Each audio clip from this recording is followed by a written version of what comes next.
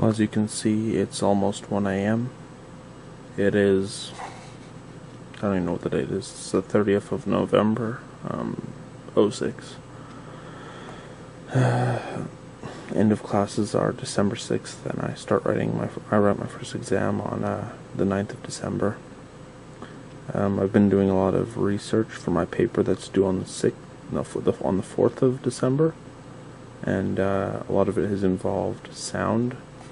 So I've also been learning about a Fourier series in differential equations. So I did an approximation of one up here.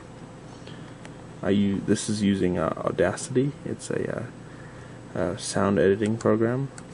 We're looking at the top wave here. What it is a summation of sine waves that creates this. Now, if you don't know, a sine wave looks a lot like this down here. Now, if you look at the bottom there, that shape wave is a sine wave, and it is used in a lot of applications.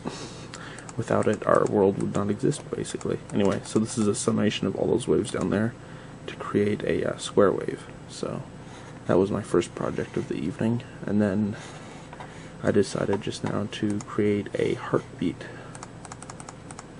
As you can see, there's our heartbeat. I made it too fast. What I did was I actually zoomed in really far, and then I edited the individual sample points.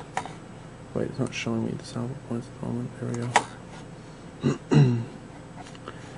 We just gotta zoom in further. Now here's the sample points, and you can actually edit these individually, these points, to create sound. Obviously a flat line is silence, and that's what I want actually right there. But what I did do is I tried to imitate the shape of a like a heartbeat, and I made it too fast, so I had to actually slow it down, and I got something that looks like these shapes that you're seeing on here. I had some failed attempts at the heartbeat. I also made some other cool sine waves.